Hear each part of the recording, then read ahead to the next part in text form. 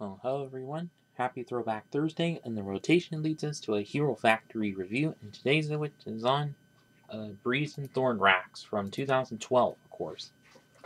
And interesting fact with these two sets is that these were the only two of the wave that were originally set for 1.0, but for America, they were delayed until the second wave in the summer of 2012, of course.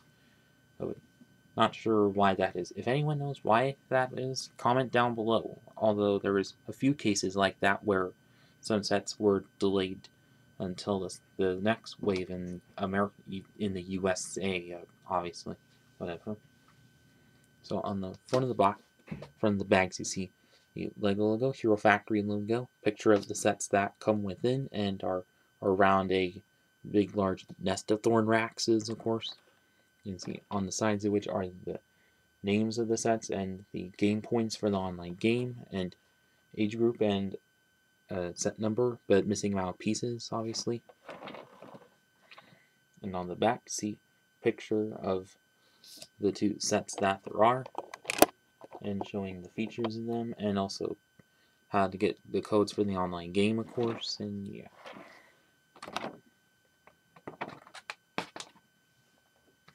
And so now onto the instruction manual. So it same pictures on the front of the box and or bags and everything. How to win on the online survey, and then added the combination model that they make, and then the two sets advertised there, and the pieces that come with the sets, and then also the points for the online game, obviously. This one with, of course, the same stuff.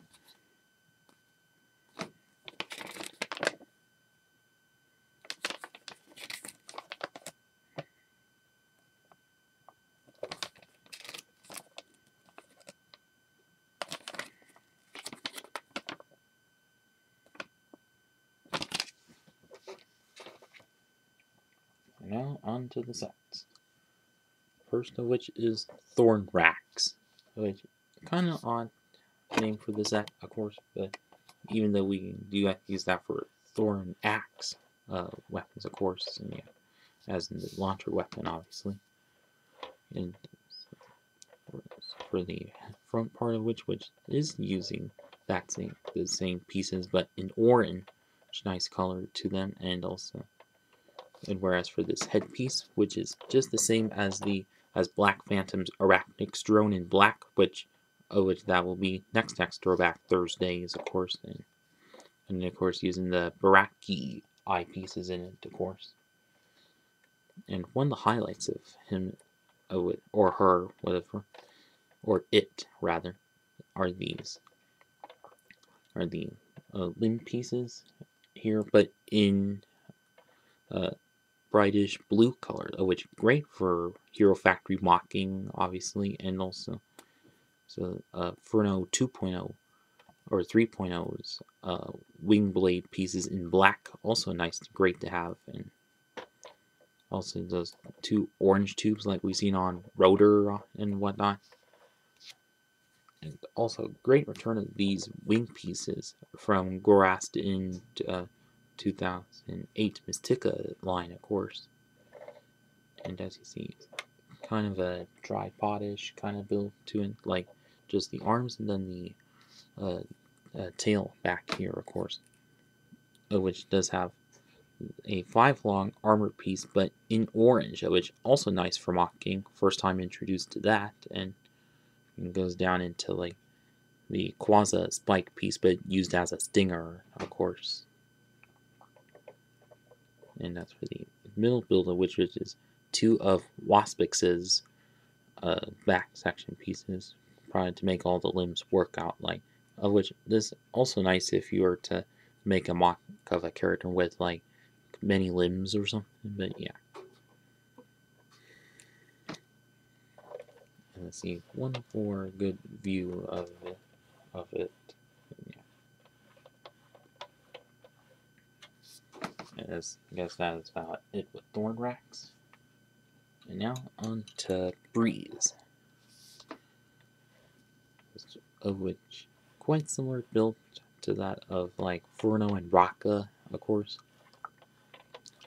And instead of like a two-way clashing color scheme like the other sets do, but it's a three-way kind, which is mostly lime green, her main color, but also red, just like Breez 2.0 and 1.0 both had, but now also with white on there, obviously. Whereas for the feet, it's probably the only one that ever reused the Hero Factory 1.0 foot pieces, but although it does kind of work out for that, representing high heels, of course, and also have the minifigure megaphone pieces, but used as like being used as jet thrusters, of course.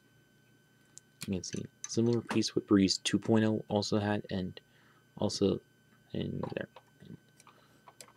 Also for her chest plate piece, which is in lime green and same as the other ones, but her prints, which are for some like honeycomb type textures to it, kind of close to the shield thing here. And also what I don't get is why still use this wider armor piece instead of the like narrower one to make her less bulky, of course. But besides that, still looking kind of a bit feminine, like Breez is supposed to be, obviously.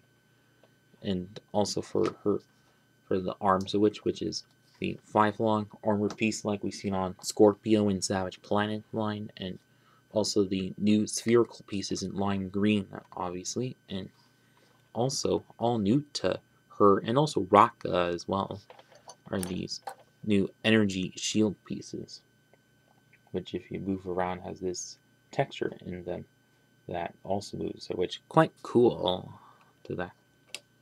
And these red ones exclusive to her, and the lower arms are just these kind of limb pieces, but in white, which also nice for mock making, of course, and for her main blades, of which are all new to Breakout, of course, which we also see on Black Phantom and also on the Batman Ultra Build set, but however in this color, which also used on one Mindstorms set, obviously.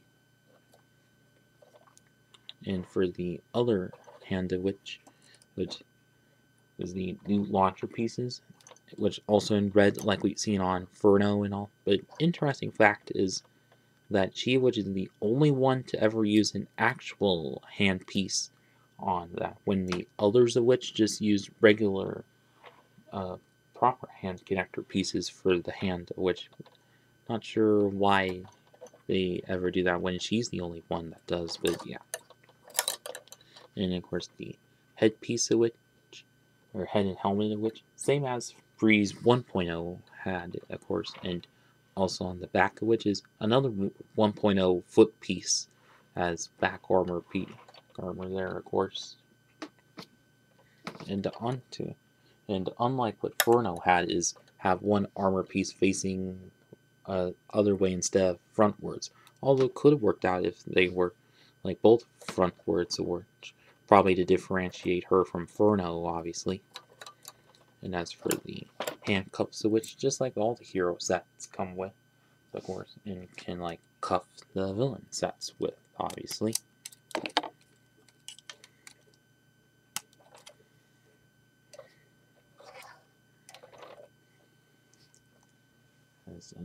And so now on to the final verdict.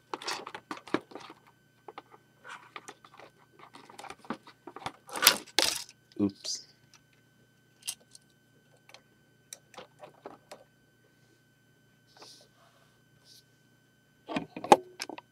And so overall, these I think are quite good sets for the year of 2012. At least a lot of good recolors of pieces, and within Thornraxx's case, which good return of the like other wing pieces, of course, and yeah, and also and as with Breez's case, which good return of some couple of 1.0 pieces, being the foot, feet, and whatnot.